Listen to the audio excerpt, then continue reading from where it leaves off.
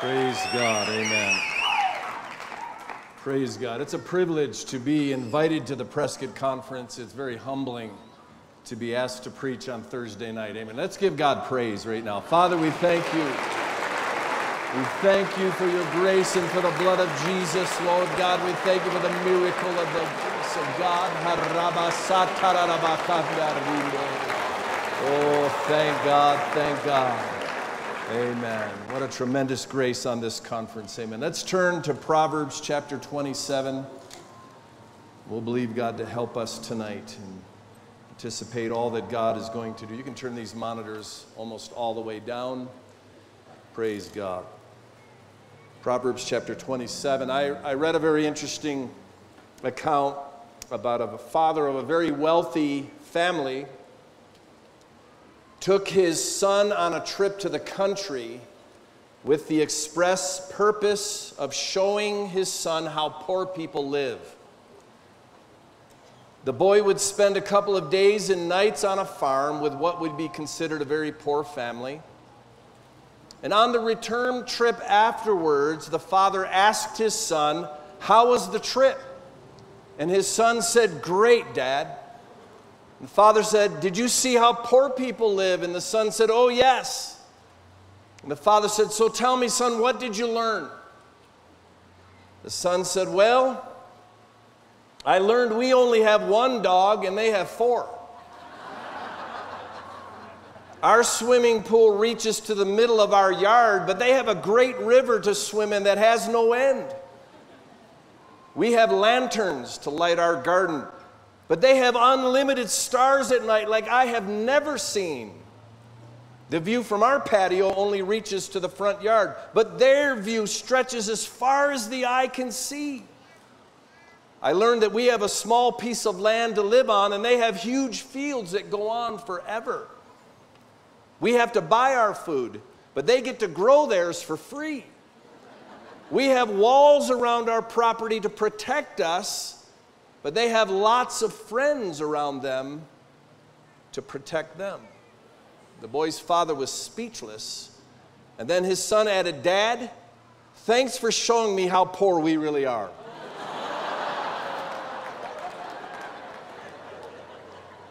The Word of God challenges the prevailing view of money and wealth. And I want to look at that because I believe there's great help for us tonight on World Evangelism Night. I've called this sermon True Wealth and World Evangelism. Proverbs 27. Let's read verse 23 through 27 of chapter 27. "Be diligent to know the state of your flocks and attend to your herds. For riches are not forever, nor does the crown endure to all generations. When the hay is removed and the tender grass shows itself, and the herbs of the mountains are gathered in, the lambs will provide your clothing, and the goats the price of the field.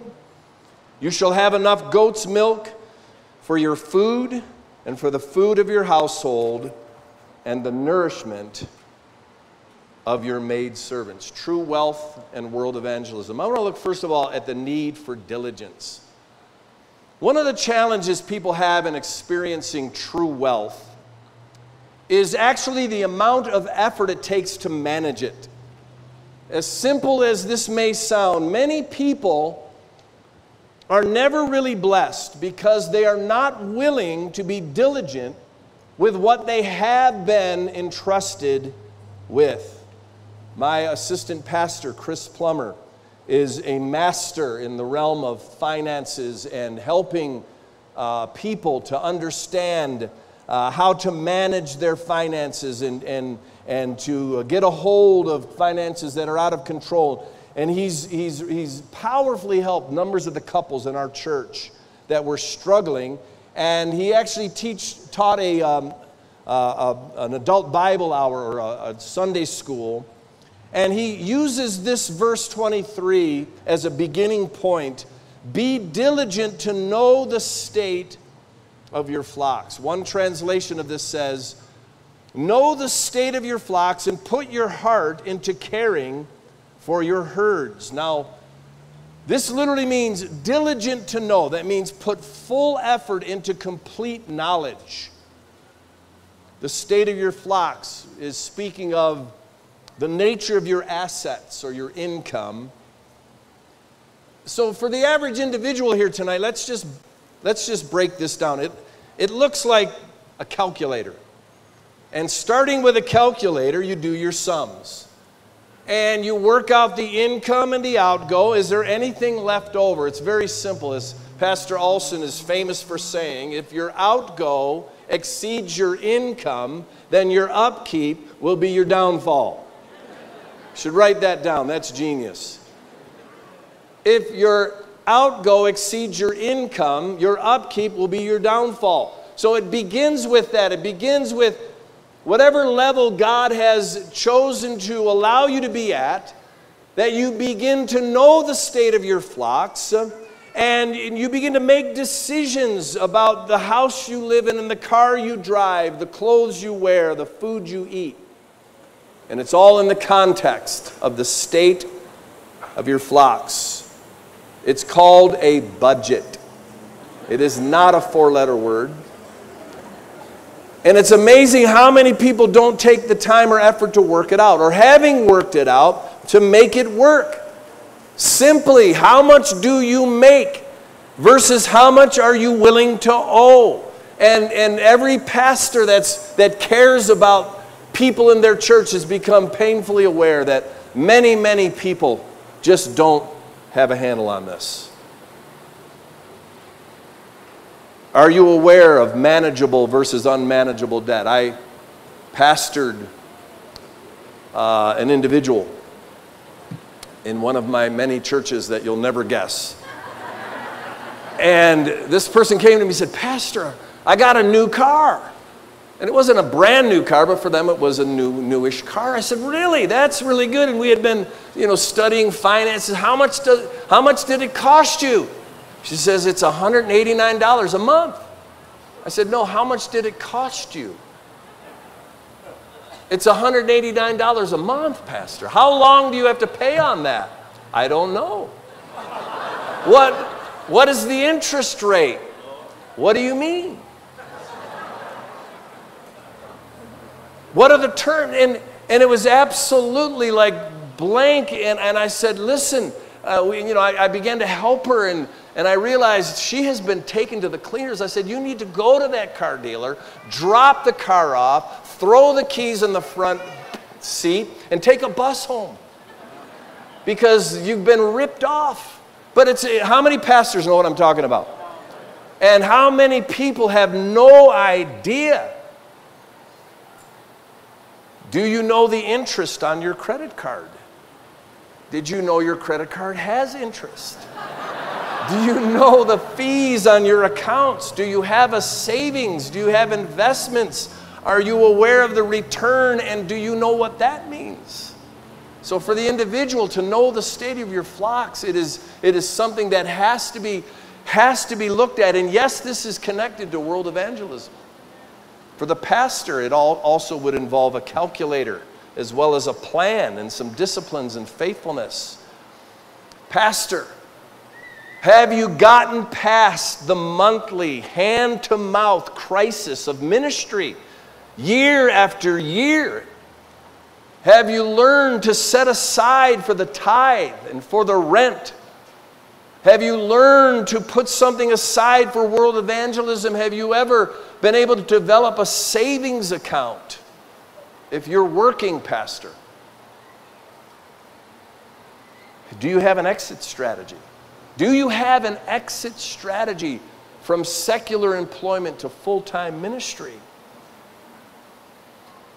Have you adjusted your lifestyle? I've known pastors, and God love them, that many of them have gotten past this. I'm not taking pot shots at anybody, but I've worked with pastors that were not even aware of the terms of the lease on their building. And some, being aware, would still ignore and lose the building by not renewing the lease. Run up credit cards by faith, but somehow lack the faith to generate the money necessary to pay it off every month. And all of this becomes a barrier to the ability of the church in world evangelism. It can affect the effort of world evangelism, and that is the strategy of the devil. In our text, the illustration is of a landowner with fields and herds and the need to know what you have and how they're doing. One translation says, when it comes to your sheep, you need to know them by their faces. That's strange. I have no file for that. But that used to be the way wealth was measured, by the fields and the flocks. And so you need to know them by their faces. You know, have you ever seen sheep? I mean, you look at them, the lights are on, but there's nobody home, man. It's like, and yet the Bible compares sheep to us. And the Bible says about Christ, my sheep hear my voice and I know them and they follow me. And it is said that in this culture, the shepherds would name their sheep and they would know their sheep by name. This is talking about a diligence. So pastor, disciple, are you personally acquainted with the finances that you are called to steward? Or is it just garbage in and garbage out? And one commentator even said that this is instruction to those who have done well in life and delegate their wealth for others to look after. And they're counseling even those that have been successful to stay involved. Husbands, it is okay to allow your wife to manage the books at home. Many wives are much better at this than the husbands. But the question is, are you leading? Are you the head of the home, and are you aware of the finances? Do you have a plan? Pastor, it's okay to delegate the administration dynamics of the church, but I believe pastors ought to at least know how to do a monthly report. And how many pastors are clueless when it comes to basic financial principles? And the more you plant churches, the more you become aware or even stunned. Can I say at the financial illiteracy of men who claim to be called to preach? Unable to complete a monthly report on time? Really? And ultimately wreck the church finances? We've started a new proverb in Australia, and that is that if you are not smart enough to do a monthly report, you're not smart enough to be a pastor. Sorry. Small hard drive, less RAM, that's fine. You can find something else to do. God will help you. But if you are not smart enough to do a monthly report, then you're probably disqualified. Can any leaders say amen with me and help me here?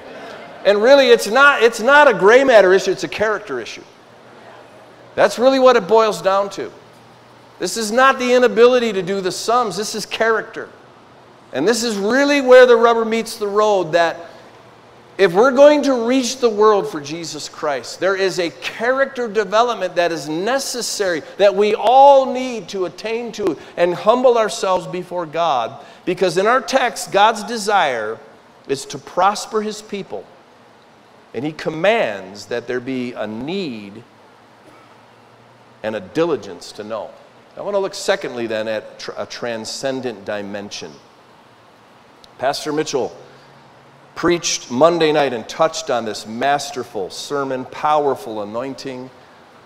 And I got a fresh reminder of this reality when I listened to and taught the distinctives of our fellowship that Pastor Mitchell recently did in the Prescott church. And one of the lessons in that distinctive series is the dynamic of financial transcendence. That's one of our That's a heritage privilege. If you're a pastor in this fellowship, there is a dynamic that has been released in this fellowship, and that is a transcendent dimension to finances. And the idea is that God's economy is above the world's economy, and that we must tap into this to reach the world. And now the difficulty is most of us have been raised in a government-regulated fiat currency economy. And honestly, most of us are not even aware that there is any other kind of economy or any other kind of wealth. But in our text, It makes the comparison between the limited fiat currency and the financial transcendent economy of God. Look at verse 24. The New King James says, "For riches are not forever, nor does a crown endure to all generations." King James actually has the second part of this as a question. It says, "For riches are not forever, or does the crown endure to all generations?" It's a rhetorical question. And the answer is obviously no. So what does that mean? The crown. What does that mean? It does not last to every generation. And it's actually contrasting two types of wealth, two perspectives, two views of wealth. The crown is very interesting. You can study this yourself, and commentators, they ponder this. They ask, is the crown a coin? Could it be like what has been called a sovereign, or a crown is an actual the name of a coin? Or is the crown actually the king that happens to be in power that often influences the economy? And in reality, it's either and both, because they hold the same idea.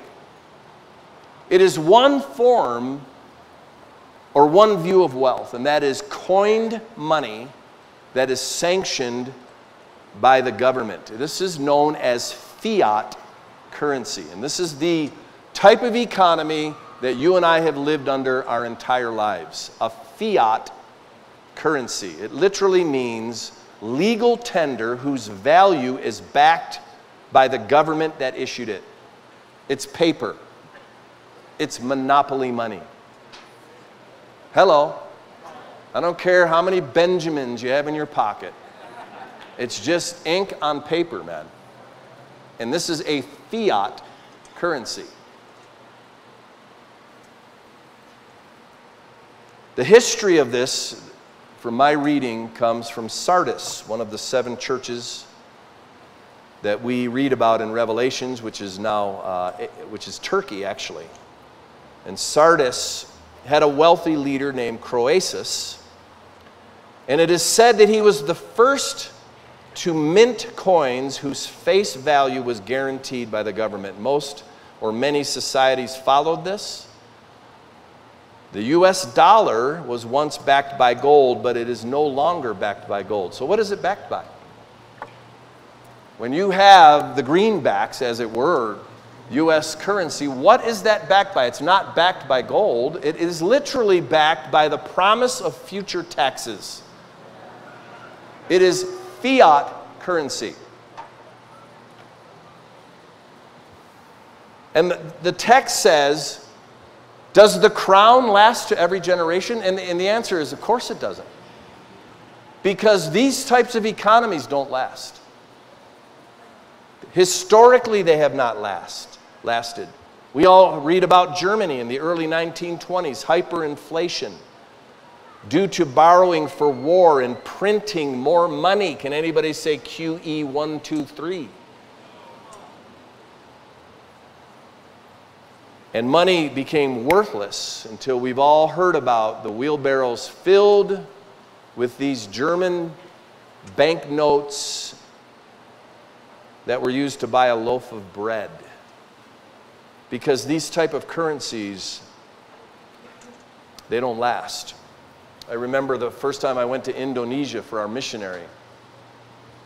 The guy who does our books, he saves certain currencies that come in the offering, and then he'll give me, certain money for a nation when I'm going here. Pastor, here is some Indonesian currency. And so, okay, good. I put that in my wallet, and I found myself in the airport in Bali, I think. And I'm on my way to Jakarta. I'm a little bit hungry, so I'm going to take some of this Indonesian currency, and I smell chicken, the universal food, and I went to the chicken counter, and I got my chicken, and I went up to the cash register and pulled out my Indonesian currency, and she says, "Oh, I'm sorry, this money has expired." I said, "I beg your pardon?" "This money has expired." I said, "You're joking, right?" She wasn't joking. I said, what is this, some kind of like a a Kohl's coupon or something? What do you mean it's expired? There's no use by date on here. And I guess it had expired. I guess some, decade before I decided to grace their border, some dictator decided that money was no good and put in some new money, and sure enough. Well, conveniently, right next door to the chicken stand was the money exchangers. So for my credit card, I could buy some new Indonesian dollars. I'm convinced they were related. I said, wait a minute. Wait a...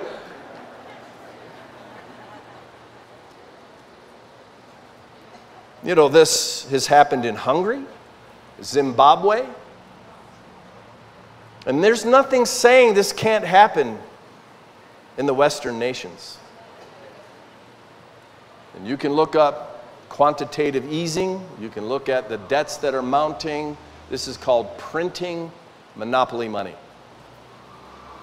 In our text, there's a contrast to another form of wealth, which is actually the wealth God ordained in the earth. And it's the power of the field. It's the power of the flock. And the ability to reproduce tradable assets.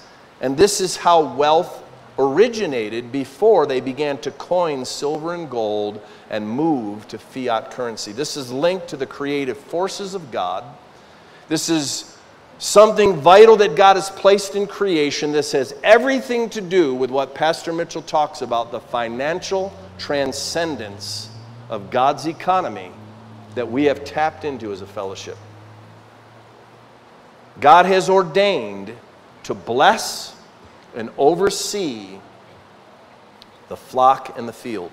If you read verse 25 and 26, it describes the field is sown for hay. It is eventually harvested and traded or sold.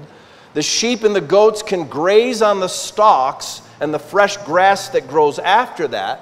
The wool from the lambs provide clothing and further income. The goats provide money from milk to pay for the mortgage on the property itself. And here we have this dimension of God, and he's contrasting. He says, does the crown last forever? No. But what lasts forever is God's economy. And there's a dimension that we can tap into. That does not mean that we need all to quit our jobs and buy a farm. What is saying that true wealth comes from us exchanging our weak fiat monopoly money currency for the creative dimension of God's economy. Financial seed.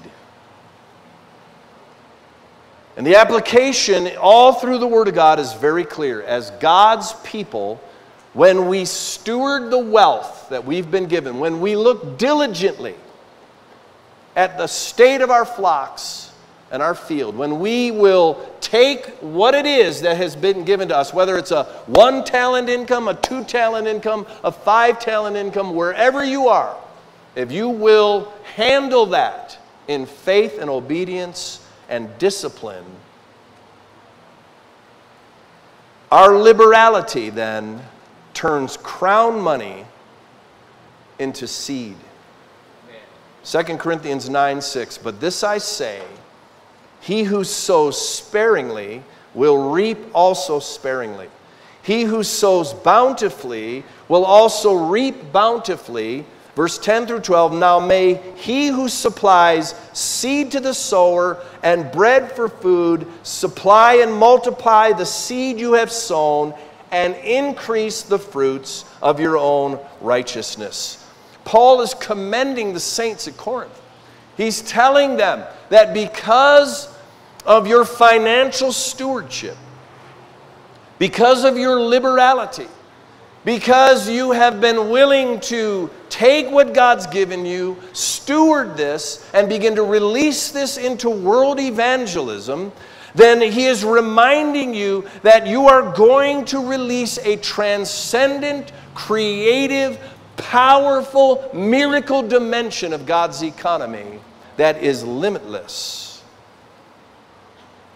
which means that we need to pay attention and leave room to honor God. No matter where you're at, if you have 12 people or if you have 1,200 people, look well to the state of your flocks. Look well to what God's given you. Learn to participate. Learn to focus this, because there's a dimension that I believe God wants every one of us to experience this.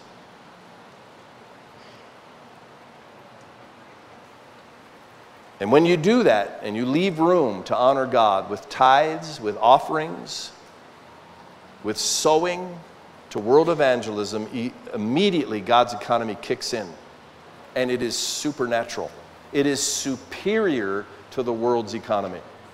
That's why God could pick Prescott, Arizona for a worldwide movement, where there were not many people and fewer jobs and very little money in the worldview, but yet a people who began to understand this truth and began to steward what it was that God allowed them to do and allowed them to hold, and begin to release that as a miracle seed. God began to cause an overwhelming harvest. And this is one of the keys to experiencing true wealth, is the willingness to exchange the temporary fiat currency for the multiplying seed of true wealth. It transcends the math. Listen, I know 2 + 2 = 4. I need 5. I'm already behind. How can I possibly participate? But I want to tell you, with God, 10 minus 3 could equal 10 million. Because His economy is supernatural. It's a transcendent dimension. I'm going to close them with the promised provision. Let's read verse 26 and 27. Said, the lambs will provide your clothing, and the goats the price of the field. You shall have enough goat's milk for your food, for the food of your household, and the nourishment of your maid servants. The combination of your diligence and effort, plus God's multiplying power, you will have enough for all your needs, and enough for all financial obligations, and some left over to bless others. I loved Pastor Campbell's illustration when that individual in one of our churches who has tapped into God's economy, not only through the giving of fiat currency, but he now raises produce.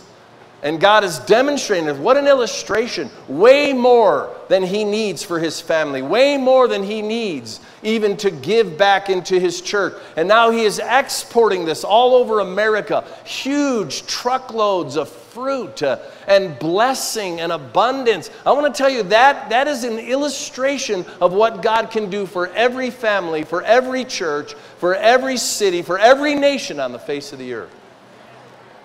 Because it's the nature of the God that we serve. 2 Corinthians, again, chapter 9, verse 8 and 9, translation says, and God is able to give you more than you need, so that you will always have all you need for yourselves and more than enough for every good cause. He will always make you rich enough to be generous at all times, so that many will thank God for your gifts, which they receive from us. As a result of Pastor Plummer's labors, and again, I have over the years often taught and often helped couples, but my brother has a particular gift. He's tremendous in his ability to sit with couples and his willingness and patience to do that. I want to tell you, the testimonies in Perth have been exhilarating. Couples that were tens of thousands of dollars in debt for many, many years, beginning to look diligently to the state of their flocks, begin to have a plan, adjust their lifestyle to pay off the debt, and then the miracle kicks in. And then God begins to help them, and many of them are testifying how they've gotten out of debt, all in the context of paying their tithes, giving to world evangelism, and getting out of debt, and now being able to buy a house, being able to see themselves as pastors and missionaries. I want to tell you, I have seen this work in Kenya. I've seen this work in Australia, in the United States. When Chris Hart got saved, he was $90,000 in debt to the U.S. taxman. That was 27 years ago. And made a decision to adjust life and still participate in tithes and offerings. And it took some time, and God did some things in his character, but then the miracles kicked in. It was powerful to watch. And at the end of the day, we sent him out, and he had 3 mobile homes given to him. Like within a couple of weeks. One for him to live in, one for the church, and one because it used to belong to the church, and we might as well give it back to the potter's house. It was a miracle of God. It is a powerful dimension. How many of you appreciate this choir from Chin Lee? Hallelujah. What a miracle.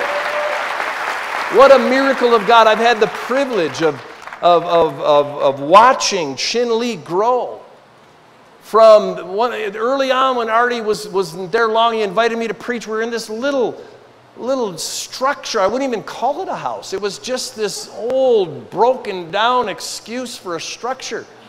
And I was up against the back wall, and there was just maybe 75 people packed into that little place.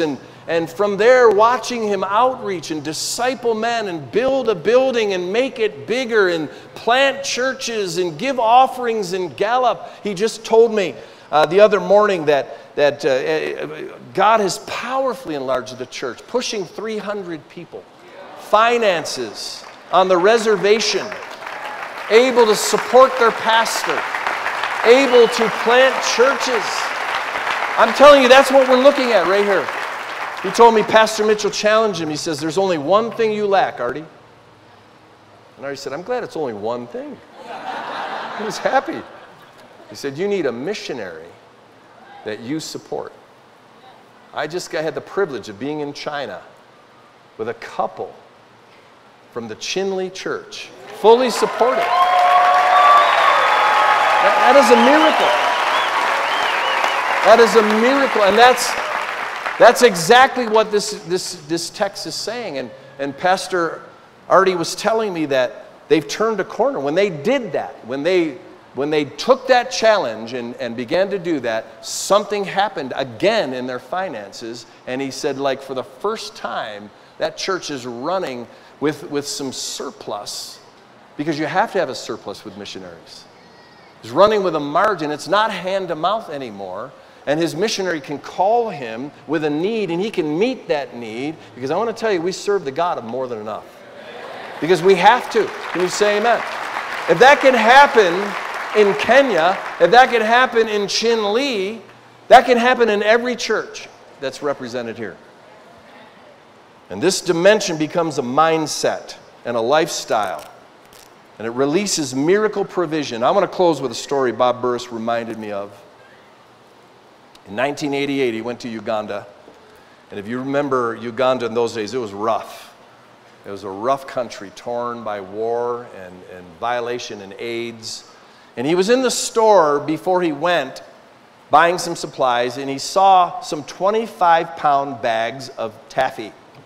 And he felt a nudge to buy some. And he thought, hey, children like candy. I'll buy some candy for the kids in Africa. So he grabs a 25-pound bag of taffy and he starts to leave, and he gets this feeling, I'll just buy another one. That's almost the whole suitcase. So he flies to Kampala, gets into a vehicle with the team that he's leading.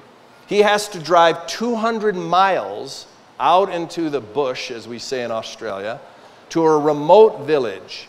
5 miles out of Kampala, he comes on a log roadblock. That's always a bad deal. And no sooner do they stop, out of the bush come boys between the age of 8 and 14 years old, armed to the teeth, AK-47s. He looked over to the left or right and saw one of these young boys was behind a .30 caliber machine gun on a tripod pointed right at them. He said he looked at these boys in the eye and he saw death. They were like zombies. And as the leader of the team, he has to do something. He's thinking, oh no. So not knowing what to do, he got out. He's walking around the back of the vehicle, and he had a thought. I got candy. Imagine. So he grabs a bunch of this candy and walks up to these boys and begins to give them a handful of candy each. He said the result was miraculous. These kids began to smile. Life came into their eyes. They began to eat the candy. They dropped their guns. They're running around like boys.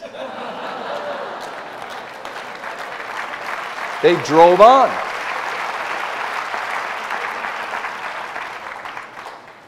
It was a miracle. And on the journey between Kampala to the village, there were 17 of those roadblocks with the same greeting and the same result. And when he got to the village that he was to preach at, he was totally out of candy. Did the crusade, and 7,000 people came to Christ.